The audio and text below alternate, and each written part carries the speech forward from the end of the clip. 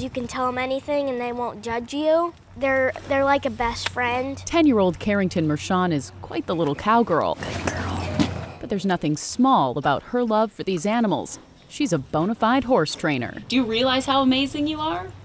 Yeah, but I'm not as good as my mom. And her passion is contagious. So much so, she even got me back in the saddle. Bouncy, huh? Riding before she could walk, Carrington hadn't trained a horse before she met Mochi here and saw something special. I liked her from the beginning because she was aggressive, yes, but she had this, I could see it in her that she could be sweet. You see, Mochi was rescued from deplorable conditions in Hood River before she came to Carrington through Silent Wave Horse Rescue, a local nonprofit that saves abused, neglected, and slaughter-bound equines, readying them for adoption. The need is thousandfold than what we can do or any other rescues, but we're trying, and it really is one horse at a time. It's such an overwhelming problem that director Lisa Newberger can't take all these rescue horses in.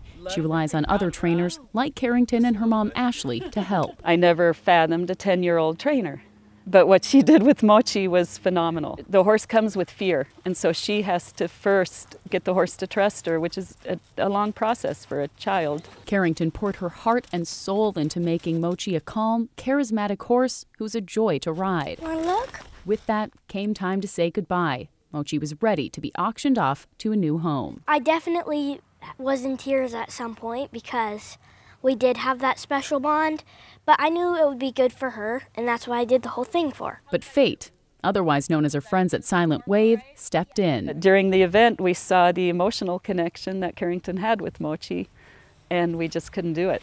And we had high offers for Mochi, very high. So, come auction day, they set up a decoy bidder, leading Carrington to believe her beloved Mochi had been sold. That is, until that fake bidder brought Carrington the paddle and said, "By the way, she's yours."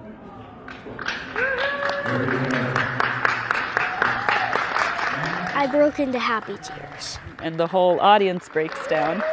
And the funny thing is the auctioneer, who's a big, strong cowboy dude, walks out of the ring and says, "I need to go to the bathroom real quick. I got dust in my eyes."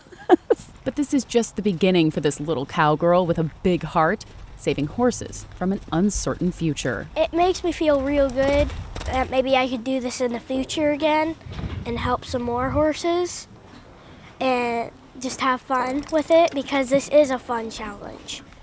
There's nothing bad about it.